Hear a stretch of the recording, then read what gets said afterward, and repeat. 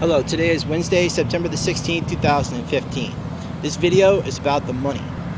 The same family lines and individuals who own and control the banks worldwide are the same individuals who got the law passed to outlaw marijuana. They make money off of you getting sick. They also promote, encourage, and fund gang activity. They want you to have a record. They want you to be arrested.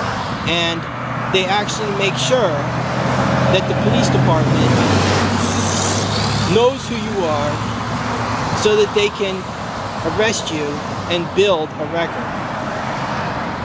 This is something you should understand. They promote gang activity in high schools. They actually have individuals in the high schools that promote this through their own teenagers. This allows them to stay in control of your life.